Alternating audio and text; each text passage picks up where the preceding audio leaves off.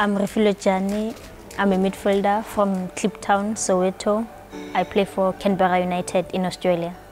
I was so excited when I was offered that contract because it was my first contract playing overseas.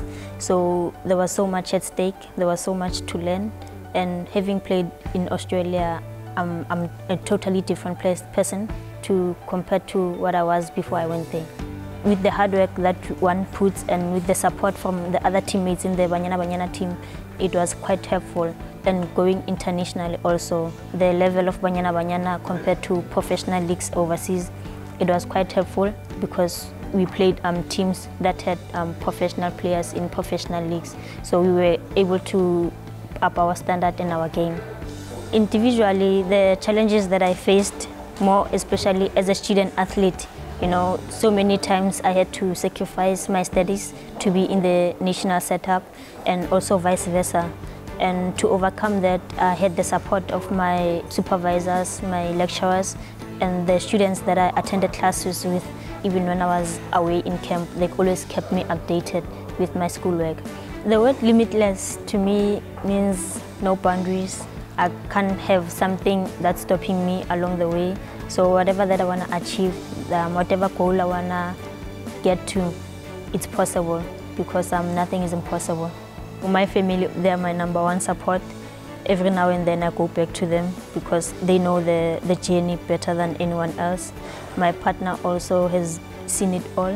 When chips were down, she was always there for me.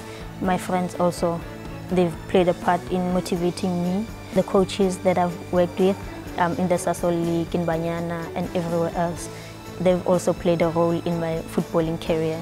My advice to girls who want to play football professionally is to go to school first because education plays an important role, not only academically but also holistically.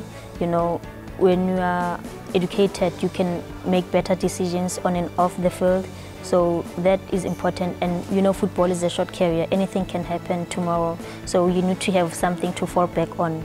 And whatever dream that you have, make sure you follow it because no one shouldn't stand in your way.